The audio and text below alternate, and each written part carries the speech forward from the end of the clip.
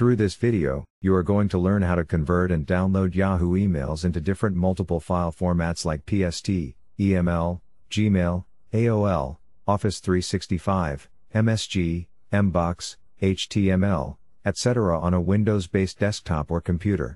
Let's check out the most suitable solution for this.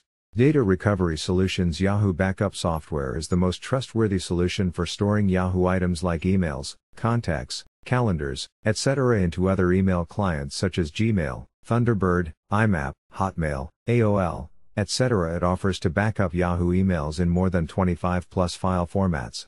Now have a look at the main features of the DRS Yahoo Backup software.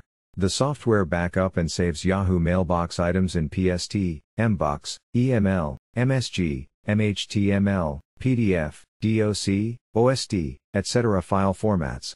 It offers you to directly convert Yahoo emails to other email clients like Gmail, Yahoo, Thunderbird, Hotmail, etc.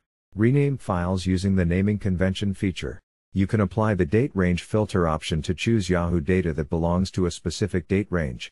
Exports Yahoo email data by keeping data structure and folder hierarchy.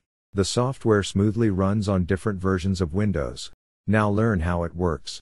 Once you launch the software, you can see the basic login interface of Yahoo Backup software. Then enter the login credentials of your Yahoo account. Remember to use the third-party app password to log in. If you don't have an app password, then click the link on the software to learn how to create and use the third-party app password. Provide destination path and temporary path and click the sign in button. After login, wait for some time and choose the Yahoo mailbox items that you want to export, and click next. Select the email format or email client for saving the backup. Here, we have selected PSD for explaining the process. Tick the checkbox Remove Duplicate Mail to neglect duplicate emails.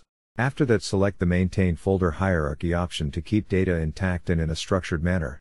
If you want to permanently delete emails from the server, then choose the option Delete Email.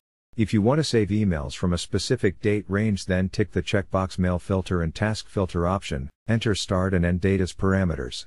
You can also add a custom folder name. For that, choose the Custom Folder Name option. After that, enter the path to save the output file. Then, click on the Convert button to start the backup process. Now, the backup process will get started. Wait for its end.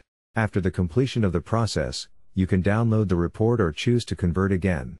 If not, then exit and close the application. Thank you for watching the video. For more updates, subscribe to the channel. You can follow us on Facebook, Twitter, and LinkedIn.